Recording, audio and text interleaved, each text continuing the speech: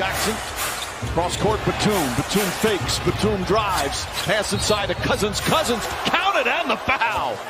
A chance for a three-point play on a gorgeous feed from Batum. A terrific secondary drive by Batum. The low pass is caught. And what it does, though, it has a calming effect for the players also. He doesn't get rattled, so I'm not going to get rattled. Cousins in and throws it down. Nice setup from Reggie Jackson.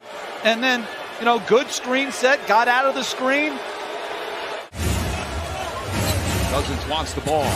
Jackson, plenty of room for three. Nails it. Reggie Jackson with a terrific start. Instead of staying in the post, Cousins just pops. Throw and go. Rhythm three. But if you're the Clippers, you got to live with the Saric three. Cousins inside, lays it up on a nice feed from Morris. It's a good job driving the seams, making the play for Cousins. Force Saric to come over and help. The drop-off pass. That'll get it done. Executing on the offensive end, taking care of the basketball, and trusting each other. The Suns did edge their way in there as the quarter went on. Devin Booker is starting to heat up. How do you make sure that doesn't turn into a full-scale fire by the end of this game? He's giving them great minutes, and I'd go right back to the cross screens and give him a post-up touch.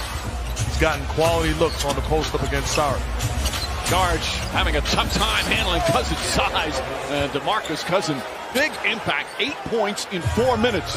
Great trust in his ability to shoot, and he says he's a terrific defender as well. Cousins, once again, DeMarcus Cousins, 10 points already.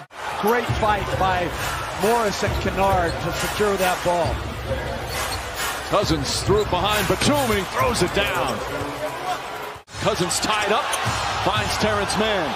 Shot clock at 6, man the drive. Scoop layup won't go. Cousins missed. The second tip is good. He's played all but 3 minutes so far.